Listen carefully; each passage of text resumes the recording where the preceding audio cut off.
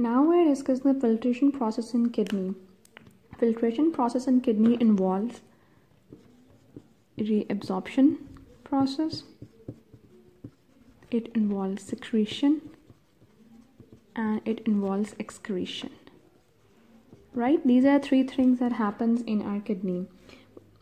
Reabsorption means the back into the fluid, back into circulation from the renal tubular system.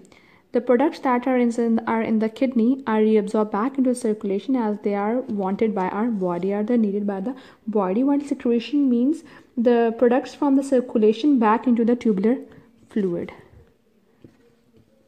back into kidney, right? From circulation to kidney, right? And reabsorption is from kidney back into circulation, right? While excretion is a tubular fluid that ends up at urine. It ends up as urine, right?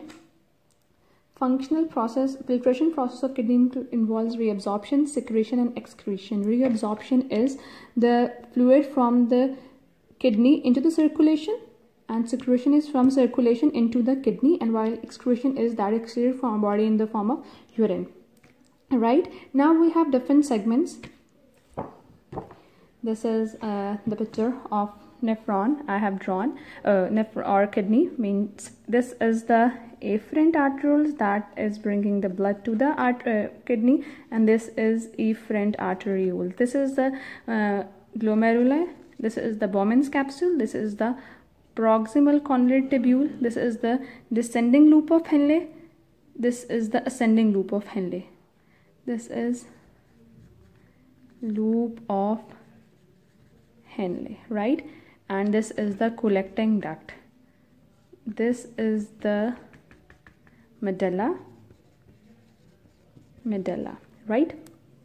This is all the structure of kidney. I'll tell you the products that are absorbed from the specific sites, right? First of all, we will discuss the proximal convoluted tubule. First of all, I am going to discuss with you guys this proximal convoluted tubule.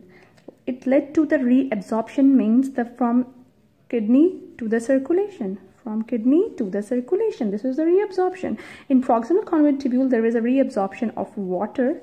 There is a reabsorption of sodium. There is a reabsorption of potassium. There is a reabsorption of chloride, and there is a reabsorption of bicarbonate. Right?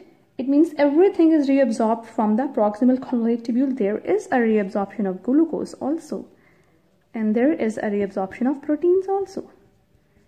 Just remember that everything is reabsorbed from proximal convoluted tubule, right? Just one thing that is secreted, means that is from circulation goes into the proximal convoluted tubule, is hydrogen ion and ammonia. Two things that are secreted, like from circulation back into the renal proximal tubule, is hydrogen and ammonia, right? Then we are going to see descending loop of Henle. This is the descending loop of Henle that is coming down. Only water is reabsorbed, right? Only water is reabsorbed. Why?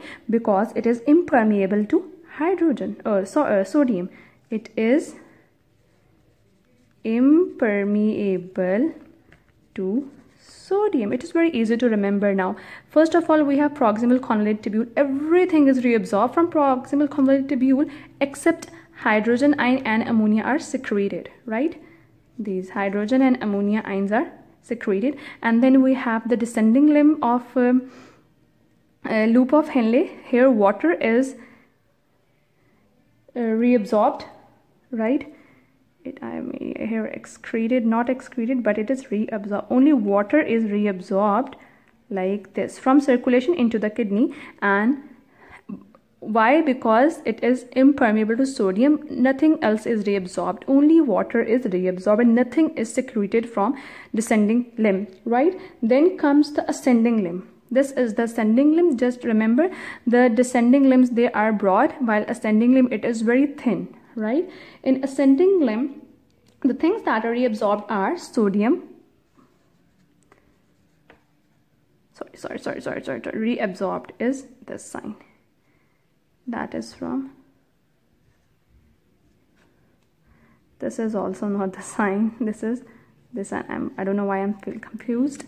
Sodium is reabsorbed from mineral tubules back into the circulation. Sodium, potassium, and chloride. Sodium, potassium, and chloride. These three things are reabsorbed in the descending limb of loop of Henle. Ascending, sorry. This is the ascending, right? In the descending, we have only water is reabsorbed because it is impermeable to sodium. In ascending limb, we have sodium, potassium, and chloride are reabsorbed from this side, right? And because it is nothing is secreted here, and it is also impermeable to water. This limb is impermeable to water, right? Loop of Henle, on descending side it is impermeable to sodium, and on ascending side it is impermeable to water. What is impermeable here is excreted here, and what is impermeable here is reabsorbed here. Just remember this thing, okay? It's very easy to remember. Then comes the distal convoluted tubule. Distal convoluted tubule. Here we have same sodium, chloride, and calcium. They all are reabsorbed. Sodium, chloride, and calcium are reabsorbed. This is regulated by parathyroid hormone. This is a very important thing. Okay, this is regular parathyroid hormone. That's why calcium is reabsorbed. As if there is deficiency of calcium, and also there is a conversion of vitamin D here in the kidney. Then comes the collecting duct. Here the thing which is reabsorbed is water. Water is reabsorbed, and sodium is reabsorbed. It is regulated by aldosterone hormone secreted by the adrenal gland, and it is regulated by antidiuretic hormone that is secreted by the posterior pituitary gland, right? This thing which is excreted, what is excreted here? Potassium and hydrogen and ammonia and the drugs. They all are secreted here. I have explained you guys in detail. I hope you guys know. Let me repeat this for you if you guys want. Just remember, everything is reabsorbed here from the kidney to the circulation, right? It involves protein, glucose, bicarbonate, sodium, potassium, chloride, and water. Only things that are secreted here from the circulation into the tubules are hydrogen ion and the ammonia, right? Now comes the descending limb. Remember, the thing to which it is impermeable, the same thing is reabsorbed in the ascending limb. And the thing, ascending limb is impermeable, the same thing is reabsorbed in the descending limb, right? Water here is reabsorbed and it is impermeable to sodium. Sodium, chloride, and potassium are reabsorbed here. It is impermeable to water. Then we have distal convoluted tubule. It is regulated by parathyroid hormone, so calcium should be reabsorbed here. Sodium and chloride is also reabsorbed. Now we have collecting duct. Here it is water is reabsorbed. It is controlled by antidiuretic hormone that is secreted by the posterior pituitary. Then we have sodium is reabsorbed. It is under the control of aldosterone hormone that is controlled by the that is secreted by the adrenal gland. It controls the sodium potassium concentration of body, and the things that are excreted here is potassium, hydrogen, sodium, and ammonia and the drugs. This is all for the filtration function of kidney.